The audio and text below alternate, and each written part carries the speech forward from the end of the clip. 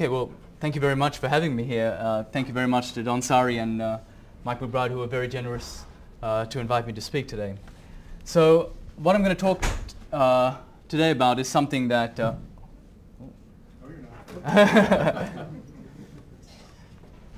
in a moment, well, what I'll speak about is something that I usually speak in a much more specific way about a single paper, but today I'm going to speak more broadly about my view of why ancient religions survive and sometimes thrive in the modern world. So this will require me, and here you see a quote, some kind of anxiety expressed about how development will affect religion. So the idea was up until the 1960s that a secularization theory prevailed, that the coming of the modern world, that is to say the scientific revolution, the Enlightenment, the Industrial Revolution would wipe out religion as we knew it, wipe out what Bronze Age myths and medieval institutions as they were thought. But this didn't happen, and we've had to revise our way of thinking about things. And so but the puzzle, I think, to some degree remains. How can, if we look at the evolution of GDP per capita over the last few centuries, how can religions adapted to a world like this survive in a world like this? This is a massive transformation in society. Well, I'm going to put forward three propositions quite boldly. I'm going to indulge in some speculative excess, of course, and I beg your indulgence for that. But I want to put forward three propositions. One is that there are cases in which development can increase the demand for religion, even when it does not increase the demand for religious group membership. It can produce more extreme forms of religion, stricter forms of religion. And the third thing is that once formed, these extreme forms of religion survive and spread via various forms of niche construction. So this is based on some work of mine on the Islamic revival, 2 papers there, and 3 other papers with a co-author, an excellent young economic historian called Mark Koyama. We were graduate students together at Oxford, on Jewish emancipation in 19th century Europe. So the paper on veiling is forthcoming in the Quarterly Journal of Economics, but the rest is unpublished. And in fact, the last 2 papers are in preparation. So I'm going to give you a sketch of the ideas in this. I want to focus on the broader picture, and so I'm not going to speak in very great detail or with any great precision. But this work builds upon existing work in the economics of religion, on cultural transmission, the transmission of traits between agents, either intergenerationally from parents to children or from peer to peer, and on ideas of education, in which education doesn't just increase human capital, but it transmits values. And Bowles and Gintis have some very early work on that. And as you can see, there are some people mentioned on that list that are not here today. When I started this work, I went to my advisor, Peyton Young, as Simon Levin mentioned, and I said, I'm interested in culture. And he said, Boyd and Richardson. That's all he said. And so I had to get those 2 books. And that's how I got started. Okay, so here we are. Well, that's okay. Okay, development can increase the demand for religion. So this is Tahrir Square, almost a year to the day. And you can see the prayer there. This is prayer time. You can see the officers getting out of their tanks to pray as well. And was Egypt always like this? Perhaps. I don't think so. So by the Islamic revival, what we mean is the rise in religious participation amongst Muslims since the 1970s and 1980s. Peter Berger describes this as a phenomenon vast in geographical scope, affecting every single Muslim country from North Africa to Southeast Asia. And what it involves is participation in religious organizations, an increase in participation, social welfare organizations, educational organizations, religious proselytizing organizations, political organizations. And in general, there's many things in common, but they have one thing that they have in common is they share a strict moral code, and sometimes a will to impose this moral code upon others through the political process. And now to explain this phenomenon, well, let's take a look at some typical a demographic profile of a typical member of an Islamic organization. Well, there are studies on this. A lot of these on actual sort of militant groups, because based on arrests they're easy to track, but this extends right through to very benign social service providers and so forth. People who are members of these groups are generally young, in the early 20s, middle to lower middle class, so their fathers may be sort of shop salesmen and so forth. They're university educated, often in the elite faculties, which are difficult to get into. So engineering, science, medicine. They are urban-based, for example, in the peripheral suburbs of Cairo, and they're recent migrants from small areas or small towns. Okay, and there's plenty of work that looks at this. And what's the macroeconomic background to this phenomenon? Well, this is GDP per capita in these countries, and what you see in a lot of these places is a growth reversal. Okay, and what I'm going to talk about is not this decline in growth per se. I'm not saying that lack of development increases the demand for religion. I'm going to say that this whole development process sets in train fluctuations in social mobility and different forms of inequality that can increase the demand for religion. That's what I'm going to say. So let's take Egypt. Egypt in 1961 implemented a policy where if you graduated from university, well, first of all, university education was free, and if you graduated from university, you were guaranteed a job in the public sector. That drove a whole lot of social mobility. People moved to Cairo from neighboring villages and towns, and they took up higher education, often working hard and getting into the elite faculties, and then they got a job in the civil service and they made their way up. And there was a very rapid period of social mobility. If you look at fathers' occupations relative to their sons' progression through the civil service, it was quite rapid. Of course, that had to end at some point. And that ended somewhere in the mid-1980s, after inequality had already begun to rise. And at that point, you had a whole generation of people who had degrees from elite faculties who were unable to progress, who actually remained unemployed. From the government guaranteed an employed scheme, from getting employed straight after graduation, the period between graduation and employment gradually increased to 10 years. Nominal wages were held fixed, so real wages fell by about 3 times, to about a third of its level, sorry. And you had this whole generation of young middle-class people like this. And so how does this relate to the Islamic revival? Let's look at religious sacrifice, a very simplified model. So let's say you have lambda goods, and these goods are symmetric in some sense with prices and so forth, so that you just take your income Y and you average it across goods. So you spend the unequal amount of income on each good. Well, so now let's look at religious strictness. Let's say you join a religious group that imposes some level of strictness tau.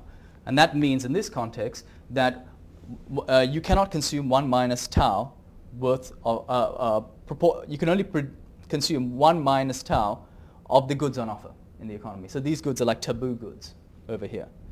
Okay? And so you spread your income differently. And the key thing is that you're going to spread your income inefficiently relative to the case in which you could consume all those goods. Why would you want to do that? That's the question. So this is another way to do it with a particular utility function. And your utility, the indirect utility, comes out to, it's a function of your income and a decreasing function of the religious strictness. So religious strictness actually reduces your welfare. Why would you want to do this? Why would one want to join a strict religious group? Well, Larry Iannacone has a very famous model, a seminal model on this, and it has to do with efficient provision of club goods. I'm going to suggest something that's related, a different explanation. It's a possible explanation that's related to the Islamic revival, and it has to do with the development process in these countries. Okay. What happens if people have reference-dependent preferences? So they just don't care about their own consumption. They compare their consumption to some expectation of their consumption that was formed before they realized what income they had. So you're taking up education, you're going to university, you have some expectations, some aspirations, and you compare how you ended up to those expectations.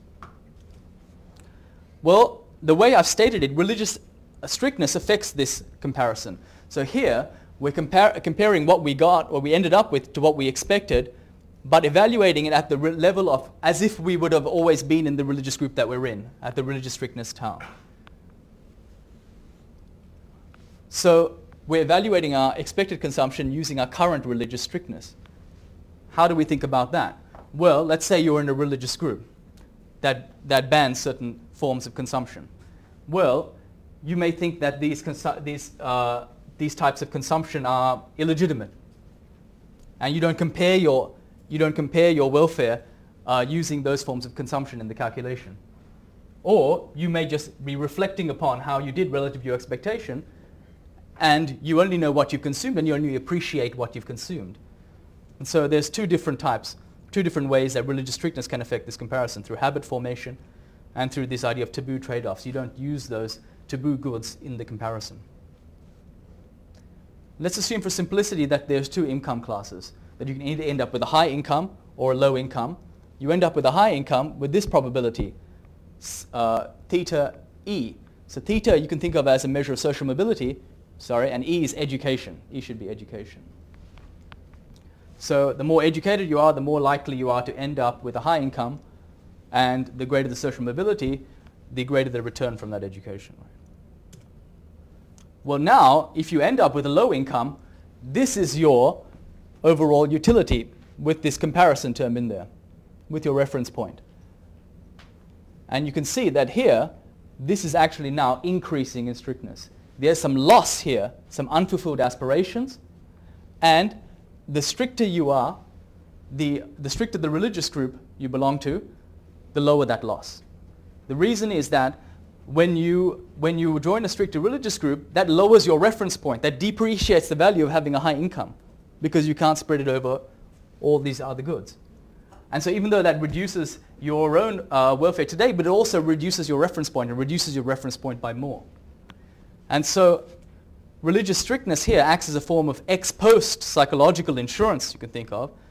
We looked at how religious groups, a lot of people have looked at how religious groups provide social insurance, but perhaps they also provide psychological insurance against unfulfilled aspirations, which are increasing in education here. So this explains the phenomena of educated membership of these groups. It's increasing in social mobility, product variety, so explain the antipathy of the introduction of this kind of Western luxury goods and so forth in these countries, and income inequality. So what I'm arguing here is that this kind of Islamic revival, I don't think, would have been possible without this initial burst of social mobility that raised aspirations and that made this particularly, this income inequality here particularly acutely felt acutely. So if you think about feudal times, you imagine the serf, he never expects to be the kind of lord of the manor. Though there's massive inequality, that inequality is not very acutely felt. The aspirations are not there. But the development process can generate these aspirations in which inequality can be acutely felt, and religion is one way of managing that inequality. Okay.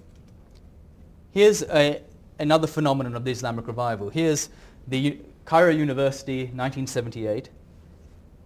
Here's Cairo University in 2004. So this is a new veiling movement, a rise in veiling.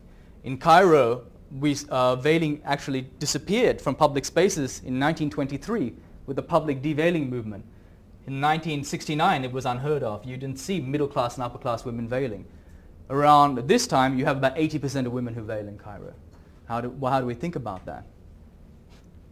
And how does this relate to this surge in Islamic group membership and participation? Well, this is the way I think about it. At this time, there was a massive urbanization, which I talked about, due to the incentives that were provided and due to development. There was also increasing female labor force and educational participation. So what happened was women who usually interacted, they took up, their environment of interaction was the same as their community. And a community, I'm thinking about the opinions that the people whose opinions they care about, the parents, relatives, friends, and so forth. Well, these really coincided. But with development and as economic opportunities open up outside your community, gradually a disconnect can appear within these two things. And so women face increased economic opportunities, but they may face, by taking those up, they may face a loss of community esteem because they may face negative influences. As they take up education and work outside of their community, it may mean that members of their community believe that they are violating community norms while they are outside the monitoring range of their community. And how do they deal with this tension? Well, one way is identity, okay, by veiling. And the idea is that veiling acts as a commitment mechanism to abiding by religious norms of behavior, even when you're outside the monitoring range of your community. And there are many different ways, and I justify them in the paper. I'll speak briefly about this. I presented this to the IMBS before, so I'll be brief. Basic structure of the model is there are two types of agents. There are religious and non-religious agents. And let's say a proportion Q of the agents in the community are religious. And women decide whether to integrate, that's take up work or education outside of the home, or segregate. Integration confers an economic benefit, but it also introduces temptation to violate religious norms of behavior. Okay? So veiling enables them to deal with that. They choose a continuous degree of veiling between 0 and 1, and higher degrees of veiling represent greater commitment. So this is what happens as you set the model up and work out the equilibrium. The basic equilibrium structure is like this. As the community becomes more religious, the community, you care about the opinions of your community. Those opinions are based on the values of that community. So the more religious people there are, the more religious values are going to weigh in social opinions. And so therefore you want to send a more religious signal. So this is the veiling of religious types. You can see it increases with the proportion of religious types in the community Q. The thing is, secular types actually never want to veil in this model for personal reasons, but they may dissimulate for social reasons. And as the proportion of religious types in the community goes above some threshold, even secular types start to veil. And that's a key consideration in the debate over bans on veiling. What happens when we have integration? What happens when women take up work and education outside of the home? Well, their level of veiling increases for both of these types. And that's for the reasons I've spoken about. And so veiling here, this is very different to the interpretation of veiling as a retrogressive move. This is about this new veiling. A large part of it is about integration. Some partial form of integration, but integration at least. And so what I suggest is this rise in veiling since the 1970s is linked to the strengthening of religious values in Muslim societies, this increase in Q, and changes in the environment due to economic and social development.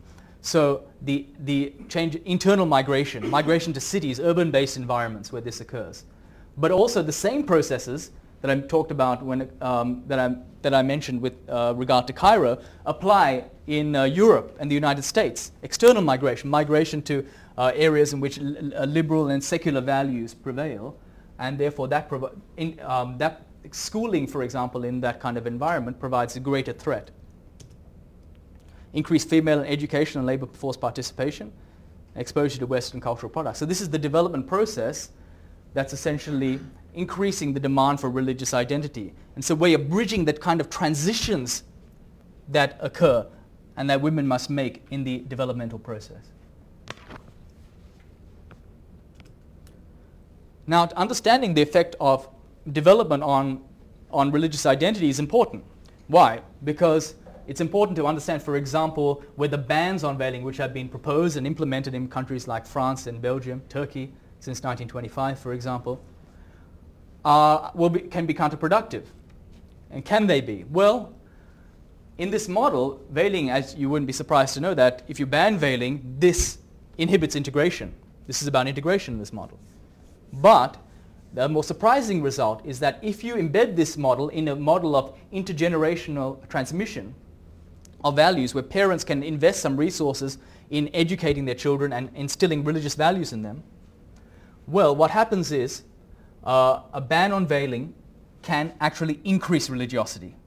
There's an open set of parameters under which that occurs. And why is that?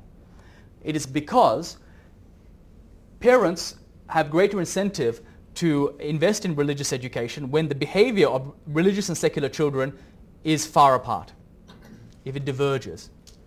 Now, if you ban veiling and secular children integrate while not veiling, so you ban veiling in public spaces, they integrate while not veiling, but religious types segregate, then that drives a big wedge between the behavior of religious and secular types and provides very sharp incentives for religious education of children.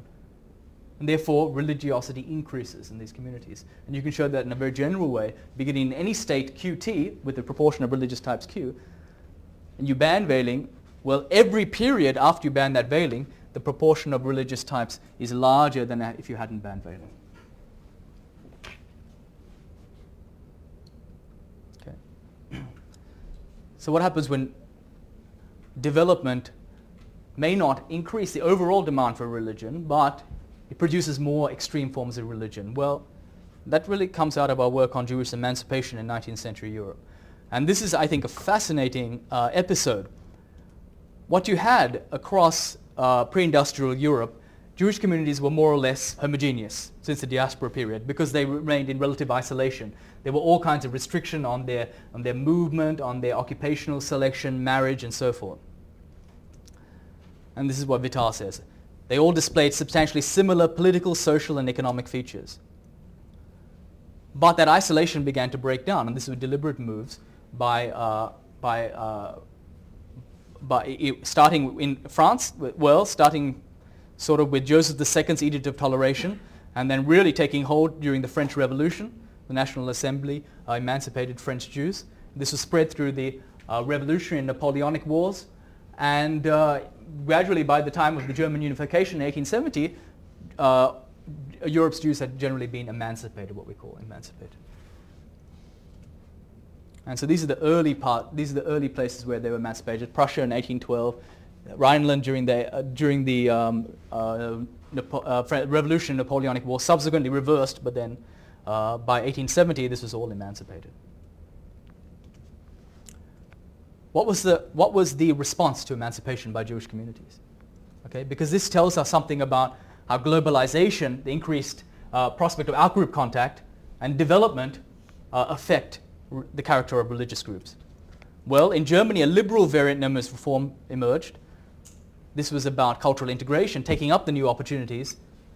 The liturgy was made much more like the Protestant liturgy. Choral singing was introduced in temples and so forth, and this was all about cultural integration and accessing these new opportunities. In Eastern Europe, various forms of orthodoxy emerged. So traditional Judaism was reworked into various forms of orthodoxy, which emphasized strict adherence to rabbinical law, and including ultra-Orthodox Judaism. I'll talk about that more in a moment. In Russia, emancipation was pretty limited, and therefore traditional Judaism remained largely intact. And so, how do we explain these drastically different responses? So I'll have two models emphasizing different things, and with two really different approaches to this. So let's consider, to begin with, a game played by n individual agents and a religious authority. So there's one religious group in each area. Agents can have low or high attachment to this community that they're in. The religious authority announces the level of strictness. Okay, it's going to choose that optimally in a way that I'll describe in a moment. Agents decide then whether or not to become members of the group. They can leave the group. And agents who decide to become members of the group make effort and money contributions to the community, which produces a religious club good. So this really builds from Larry and Akona's work. How do effort and money contributions work? Well, you can devote proportion E of your effort or time to the community, and 1 minus E to income generating activities outside the community. Income generating activities outside the community, of course, earn you some income. And income is this. So it depends on the proportion of time or effort you allocate to these activities, times lambda, which is a productivity parameter. You can think of that as measuring the level of economic development. It's the payoff of agents who are outside the group, essentially. And tau, which is your level of strictness. Now, as that goes to 1, you don't earn any income. So think about this in the traditional way of stigmatizing behaviors and forms of identity that reduce your income-generating income-generating opportunities outside of the community. So agents divide their income between private consumption and a financial contribution to the community, a donation. So the religious groups face a trade-off now. If they reduce tau and allow agents to integrate, they lose their time and effort. But their members may make a lot of money and donate money back to the community. And so where do they fall on that? Well, one would expect perhaps in areas of low development, low lambda, the increase in donations, because the increase in income is not very large, the increase in donations would not compensate the religious group for the lost time. And therefore, the strictness would remain high.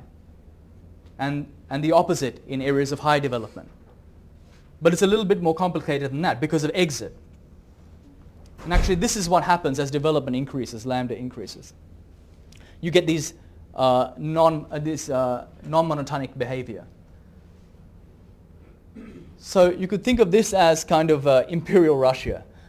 You have very little. Essentially what happened was with emancipation, you had these homogeneous communities that existed in relative isolation from their surroundings.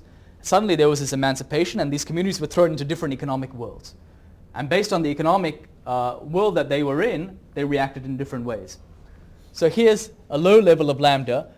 You're going to have a pretty high level of strictness because you value the agent's time more than their financial donations. Now, as development goes up, the problem is you cannot maintain this high level of strictness because low attachment types are going to exit. And so you have to start to liberalize as development goes up.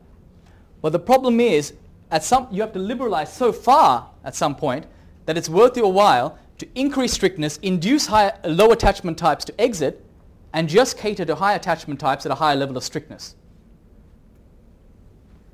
And so here you get a schism occurring. The community splits. Part of the community leaves. And you get a very high level of strictness, a very strict group emerging, a sect, a strict sect. And then you get a liberalization as you get further development. And so this is what happened in Germany. Do we see evidence of this? Yes, exactly. Hungary is where we see this. Initially there was a reform movement in Hungary. And then in 1869 this split. They officially split. And they became the most stringent form of ultra-orthodoxy in Europe, actually. And this was an intermediate country in terms of development.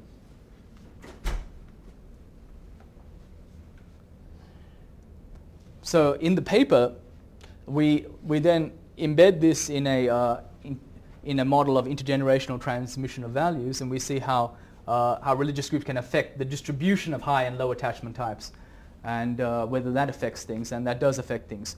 In the intermediate ranges, you can get religious cycles occurring, cycles of strictness over time, and what you do get is that when agents operate outside of the community, if they lose their attachment, there's some probability that they lose their attachment. Well, then you get these highly strict groups occurring under a larger range of parameters because they care about the dynamic effects of this liberalization. Okay. What about Jewish education? There was also not just a polarization in the strictness of these groups, but also on the character of their education. So reform groups really had a massive escalation in secular education. The ultra-Orthodox groups were exactly the opposite. They clamped down on secular education.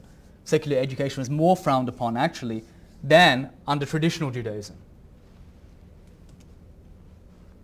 Why is that? Well, let's take a view of education as a form of socialization, as a form of value transmission. So economists usually think of education as improving wages, improving productivity, but perhaps it also produces positive spillovers, encouraging civic culture, public spiritedness, etc. And so there's some work on this. But something that's been overlooked, I think, is that for minority communities, these positive spillovers, these things that are positive spillovers for majority communities may actually be negative spillovers. So what is pro-social may be anti-communal. So let's say that the educational institution, taking up education, transmits the values of the majority. Well, that's actually a cost for a minority community. Let's say secular education transmits secular values and undermines your attachment to a community, for example, your religious community. Well, that's a cost. So here's Solomon Maimon. I'd received too much education to return to Poland, to spend my life in misery without rational occupation or society, and to sink back into the darkness of superstition and ignorance, from which I had delivered myself with much labor. And you can see the rabbis actually had real concern with this kind of thing going on. That's what I mentioned previously. And so how do we think about this? Well, this is let me have a very crude illustration of the model. Agents take up education, and based on their education, their level of education, EI, they acquire religious or secular values. The probability that they acquire secular values is increasing in their degree of education. In addition to that, after they acquire values through education in the interim stage, there's also a social transmission, a peer-to-peer transmission of values. Okay? Doesn't occur exactly on a network like that, but it occurs like this. So consider a community composed of a continuum of agents. Each agent is endowed with a type, sigma I,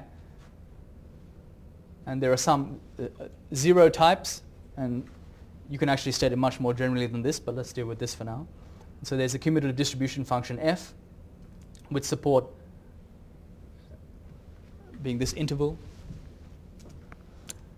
Now education yields an economic payoff to a sigma type of lambda to the sigma e. That's their level of education. This is their type sigma, and which is a real number, and lambda, which we think of as the return to education. So for an increase in lambda, an increase in the return to education, there are going to be different benefits across types depending on sigma. Now, so education shapes values, as I mentioned. With probability EI, agent, which is their education, agent I becomes a carrier of non-religious values. And then they transmit these values via social contact with some assortative matching, so that religious types in the interim stage are more likely to be matched with religious types in the next stage. What happens? Well, the mean level of education is increasing in the return to education lambda. So far, so good. That's a standard result, right? But that has implications for the distribution of education across types. So let's say I's equilibrium education is decreasing in the return to education lambda. Well, if that occurs, then I resists education. Well, what you see in these models is that there exists an open set of types that either resists education or chooses zero education, which means that as the returns to education are increasing, there are always a set of types with positive measure that are decreasing education. And why is that? Because as the returns to education increase, remember, average educational attainment increases. But that means there are more carriers of non-religious values in the population. And so there's a greater threat to religious types who want to remain religious from social contact, right? And so because of the assortative matching, they want to then start out, they want to then, in the interim stage, be religious, because then they're more likely to be matched with a religious type. And that lowers the threat of becoming non-religious in the social transmission phase. And therefore, they reduce their education as a way to insulate them against acquiring non-religious values.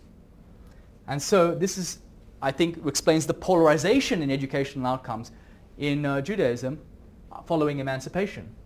You had some agents that formed these very tight-knit, very strict groups, but they had individual incentives to do this in terms of maintaining their values and insulating themselves from this development. And it's development itself that can produce this kind of extreme levels of behavior. Okay, so extreme forms of religion survive and spread via niche construction. So I'm a bit hesitant to say these things in front of such illustrious biologists, but let me float some ideas. Okay, here's a beaver. This is a form of niche construction. Beaver changes its selection environment through a form of niche construction, this dam building. So the question is, how do these extreme forms of religion survive for so long? Well, here we have diamond traders in Antwerp and New York, and these have long been dominated by Orthodox Jewish communities. And how does this happen? Well, trading in diamonds is a very high trust business. They're very easily concealed, very high value. And so what you need is very severe punishments for any kind of cheating in this game. And how is that sustained? That can be sustained in groups in which you spend almost all your time in the group. So that punishment, ostracism, is very costly to you because you lose all kinds of interactions. And that's what happens when you have these very strict religious groups. And these can be generated through development. And they survive by locating these niches in which it actually has an economic payoff. But that's not the only thing. But some groups carve out niches. So what's the poorest place in the United States, according to earned income? Does anyone? Southeast? In terms of just anything above the village level, there's a sort of town. Pardon? Does anyone know? It's in Orange County, New York, 50 miles northwest of New York City. Ultra-Orthodox Jews. Hasidic ultra-Orthodox Jews, right? So not all not all these communities are involved in the diamond trade. Per capita income, less than 5,000. Mean family size, 6. Median age, 12. And how does a community like that survive 50 miles northwest of New York City, right? Why don't people just get up and move?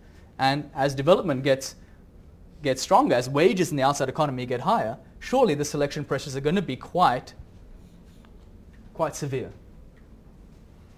But maybe not. Think about education occurring over 2 time periods. There's initial education, you can think of that as chosen by your parents. And then there's another period of education that you can choose, let's say. And let's suppose a job requires a total education of lambda. So you move to the city, you have to have a total education of lambda to get the job. Well, for someone, if you were going to spread the education out over those 2 periods, if you had this quadratic cost function, for example, you can do this in many different ways, you would split this lambda over the 2 periods, and you would take on half lambda education each period for a total cost of half lambda squared, right? What happens if you weren't able to get education to begin with? Your parents chose 0 education. Okay. Let's think about the Amish, for example. They have an institution where when you're 16 years old, you're allowed outside of the community, and then you can decide whether you to remain part of the church or not, or to leave. What proportion of children do you think come back? 95%. Right? Yeah, something like that. Something 1995, 80, something 85 to 95%. Yeah. Okay, so if you then couldn't take education on there, you'd have to take the whole lambda in the second period, and for a cost of lambda squared, if you want the same job. The difference in the cost between people who started out in the religious group and people who are outside of the religious group is half lambda squared, and that's increasing in lambda, increasing in the educational requirement. So as development increases, technology expands, and require more and more education to get these jobs, actually the switching costs out of these groups can actually increase. You're at a competitive disadvantage. The competitive disadvantage of people who are born into these groups increases. And so they carve out a niche, essentially, even as the real wages in the economy are increasing.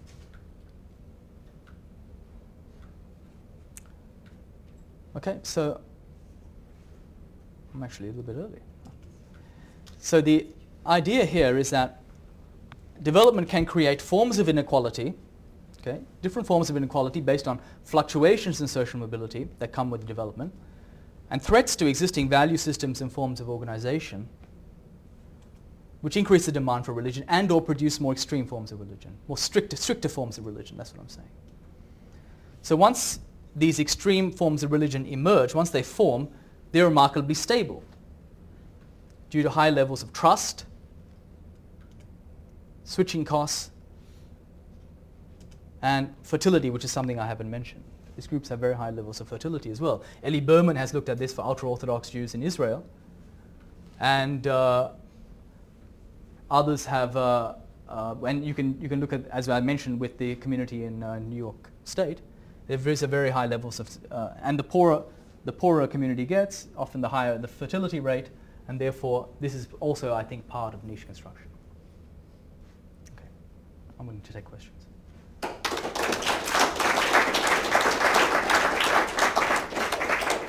Questions, comments? Yes. I have a question. I was wondering, you connect a lot of what you speak with religions, and I was wondering how much of this might be generalizable to the conflict between the city and the suburbs or the country. And so, I mean, there's many niches in big parts of the States or Europe. And I was wondering if this kind of work is general. Okay, so I think it is partly. For example, you can think of the creationist movement, for example, as a kind of resistance to education, a resisting education, right? You believe that the kind of education will perhaps, let's say you believe that it demystifies things and ruins your experience of being religious, or it may change you from being religious to non-religious.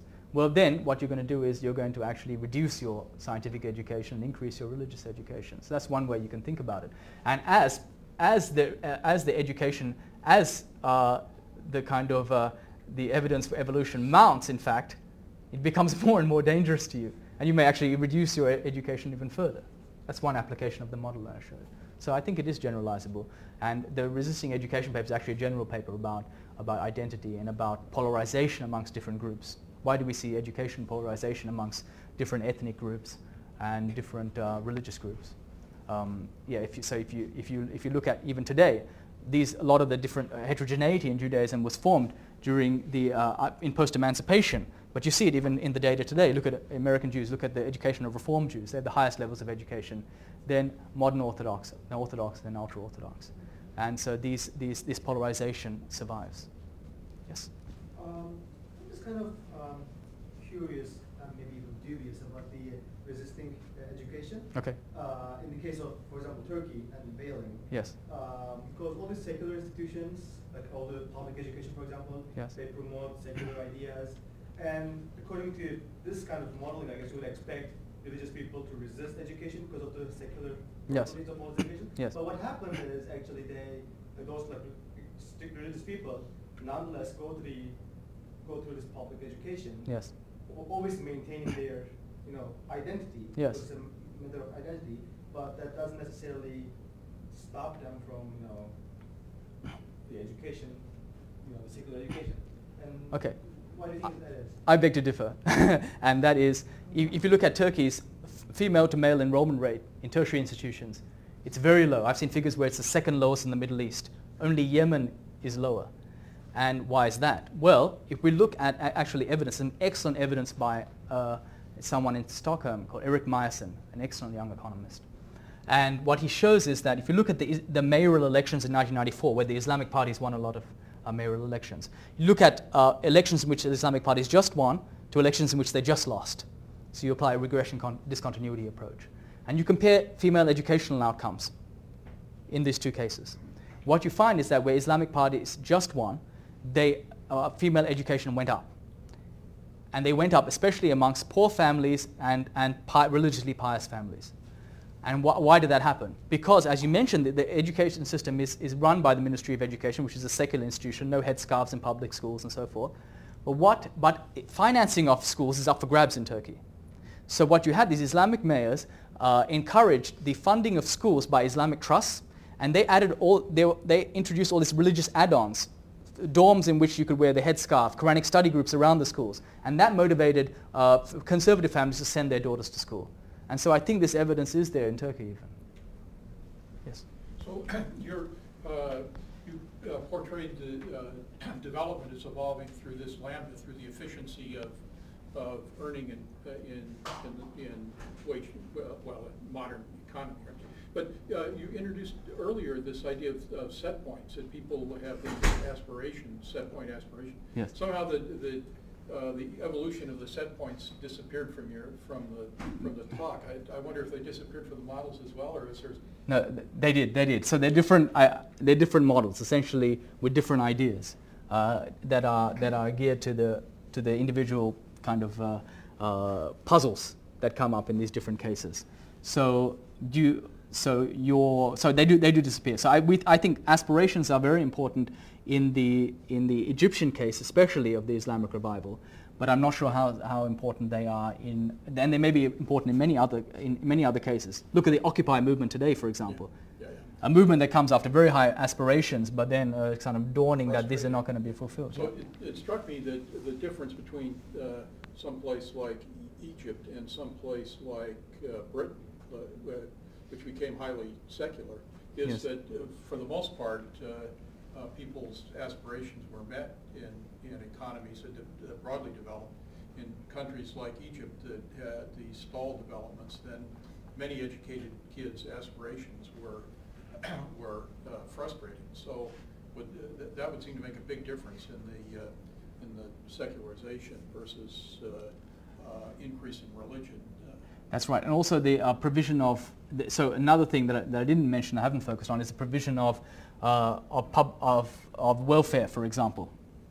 Government-provided welfare in Britain is much higher than in Egypt, and so and something I didn't focus on, but you see, that is in the model in the paper, which is a more elaborate model. That was a very simplified version. Is that your income, your current levels of consumption also is not just inequality, but also your current income. So income, poverty, and aspirations are all and social mobility. These are all connected. And if you have a very low level of income, then it's worth it for you to try and cope with these unfulfilled aspirations by joining a strict group. But if you have a high level of income, then it destroys too much of your consumption. And and social welfare systems kind of can raise that minimal level of welfare to the extent where you don't get this kind of coping. So stagnant and declining incomes amongst poorer people in the U.S. could be part of the reason for the increase in strictness of churches, and that's particularly those that serve the bottom tier of the population. It could be. We need to test that. I'm not. So, Herb, you don't think so? Well, I mean, the rise of fundamentalism occurred with the increased middle class incomes in the U.S. in the 1970s and 80s. An increase in inequality, though, as well. No, a decrease in inequality. Up till 1980, there was a decrease in inequality. Afterwards, we started getting an increase. There is work in sociology that shows that a lot of it is about fertility. In fact, Rob Boyd put me onto that work, and a lot of the rise in the increase in at least one paper suggests that fertility plays a large role in the evangelical movement. I'm not sure that American fundamentalism, Christian fundamentalism, was closely related to denials. Large Tau, maybe you can say something about that, because it was basically faith. Everybody's middle class. They send their kids to school. Yeah. And they don't. So I don't argue at all in the paper that it is, Right. but I believe it is. It has something to do with it in the Egyptian context, and it may have more relevance broadly. But I'm not. I don't want to make that claim that it's broadly applicable. I mean, you could think about the growth reversals in Latin America accompanying the Pentecostal revival there, for example. But one would have to look into that more closely. In Israel, the fundamentalism is supported by the welfare state. So if That's right. So your level of material affluence goes up as you become more strict. that's right. so there's subsidies for these for strict groups, and that's what Ellie Berman has showed very nicely in the paper. But the key here, for example, in the community in New York, is that even without those subsidies, you could carve out a niche. These communities can carve out niches in which they can be remarkably stable. And that's the bigger puzzle. I think. Yes, Larry. Jean-Paul, I think it's important to keep in mind, and I know you do that analytically, but with language too, some distinctions here. One is that when you're using the term secular and education, yes. what you're really contrasting it to is not religion and spirituality, but collective activity. It's production or utility that is somehow derived from being a part of a group and devoting your effort there. Yeah. And you're assuming, and far be it from me to criticize you since I've used models like this myself, but the education you're talking about isn't just a general productivity parameter, it is a kind of biased productivity that is enhancing your, you can call it secular productivity, but what it really is, your production of individual goods relative to what you're producing inside the club. Yes. If the productivity parameter affected both simultaneously, you get a rather different model. And in particular, imagine, take literacy, yes. which certainly increases your productivity across the board. In certain types of religions, in particular, for example, traditional Protestantism, literacy is a very important component of religious productivity too. And yes. In part, I think because of that, these religious groups that otherwise discourage various forms of education tend not to discourage literacy at all, whereas that's right. Catholics or some other group might. My point is here simply that the mechanism you're dealing with primarily is group versus individual, at least in some of this discussion. That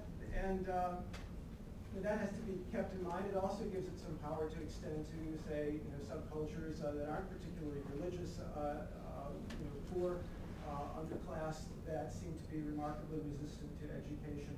But there too, the trade-off could be between remaining a tight community or part of a tight community and attaining productivity, more productivity as an individual. That's right. So I think it is a biased form of productivity enhancement. I think you said it much better than I did. That's right. So this is a kind of a simplified exposition of what we're talking about there. But so, for example, one thing we're working on is in the final paper that I showed you is a history of Jewish education after the Middle Ages. We have something up until the Middle Ages, the Bottesini and Eckstein paper, where we see that Jews have very high levels of literacy. This relates to what you're saying. Even when they're farmers and there's no return to literacy.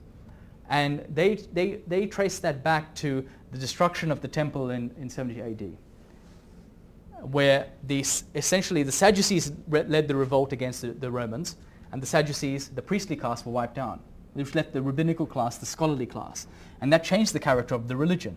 To be a Jew, it was no longer you had to believe. Now you had to be able to read the Torah, and so at the Bar Mitzvah you have to read and so forth. And so literacy became tied to religion for non-economic reasons. And so Jews had a very big advantage in education. But what happened was when you had scientific revolution and as Europe, as kind of Christian and Catholic Europe started to rise in some sense, the education became biased in that sense. It started sort of communicating the values or enhancing the participation in the broader Christian community or the mainstream community outside the Jewish community. This is what you're saying. Jewish communities were relatively sheltered from that because they were ghettoized, especially at that time they were heavily ghettoized and isolated from the rest of the community. But emancipation unleashed those forces, and that's why you get this kind of polarization that we think also occurred in emancipation. And it's a complex story, and it has to do with group membership, just like you say. Yeah, one other point I wanted to make that's implicit in what your work is that it isn't just the group activity versus individualistic activity. A lot of what the dynamics we observe are groups competing for membership or for power. That's right. That's right. We think that's very important. And